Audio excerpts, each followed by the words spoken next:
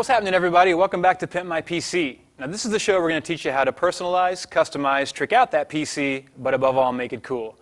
Now today's actually a special day because we're doing Pimp My PC, the Mac edition. Now I'm not talking about the Mac Daddy or the macaroni. I'm talking about Mac OS X. We're going to get started on it, guys. Docks today.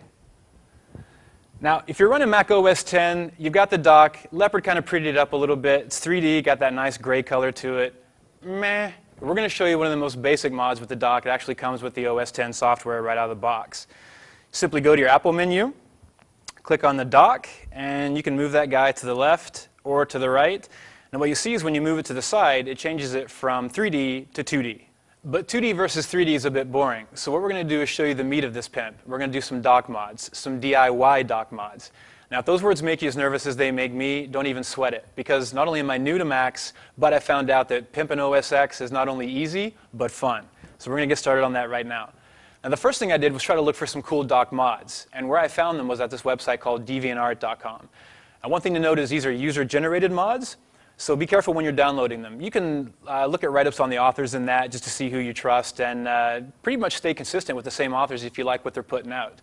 Now, what I actually grabbed was a red dock because I'm really feeling the red this season, and man, it just looks so slick on leopards. So let's get started on showing you some DIY dock modding, guys.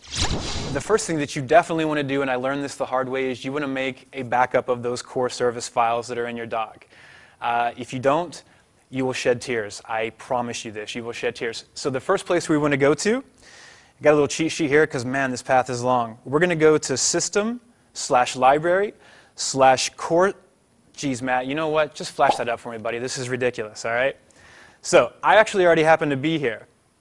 And what I have selected already, if you can see, are the files that we're actually going to be changing for the mod. Now, these are core service files that actually come with the Leopard OS, and that's how you see your dock just standard. So what we're going to do is replace those files. Now, some of the other files that I've replaced as customization within customization, because I just couldn't help myself, are the indicators on your dock. Now, the indicators are these little glowing dots down here at the bottom that, you guessed it, indicate what applications or utilities that you have open. So what we're going to do is pimp those as well. So as I said, I've already got my core files that we're going to be switching selected. I'm going to do a command delete. Now, because they're core files, you're going to get prompted for admin access. We've got it. Go back over to my red dock. Going to do a command A, command copy. Go over back to our resources, command V. Pop in that password. So now all the files have been transferred over to the core services. Now, the final step in that, and one of the most fun I might add, is just opening up your terminal. Now, if you don't have it in your dock like I've got mine, just go to your Spotlight, type in terminal, and that'll bring it up for you. Either way, you can get to it. So now the command that you want to put in, now it's case sensitive, and that's important to remember as well. Capital K-I-L-L-A-L-L space, capital D-O-C-K, kill all dock. We're going to hit enter. That's going to restart my dock, and look at that, guys. Beautiful, beautiful red dock with those black triangle indicators. It's going to go perfect with the other OS X pimps that we're going to show you in the later episodes. Now, one other thing concerning docks that I wanted to show you was some software that I actually downloaded from the Apple website. Pretty cool stuff, guys. It's called Dock Spaces, and what it does is it allows you to run multiple docks, which actually can come in quite handy, and I'll show you how. Going to bring that up. Now, you've got your general options as well that show you like what kind of dock style you want. Do you want a 3D environment, 2D, left, right, that sort of thing. Now, the docks itself, really cool. It's really pretty easy and intuitive to get going, guys. And you can see I've already got 3 there that I've already mapped, and I'll show those to you guys in a second. But to add a new dock, you just go down to click on a blank space, right-click on it, and you literally click on Add New Dock. And what that's going to do is bring you a default dock down. Another cool thing, as you can see, is it kept my mod. It kept the red dock with the black triangle indicators, so that's really cool as well. So now I'll show you why I think it's really useful.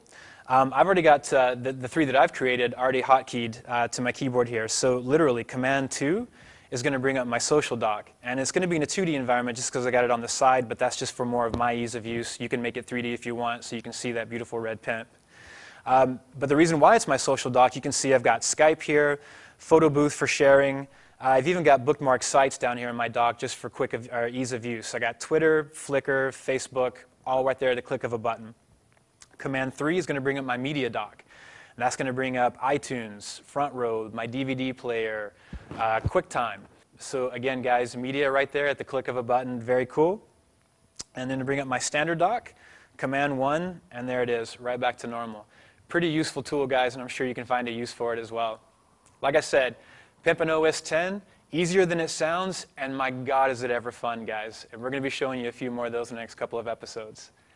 That's today's show, guys. Make sure you check out butterscotch.com for today's show notes so you can pimp that OS X on your Mac. I'm Lucas. You guys keep it unique. See ya!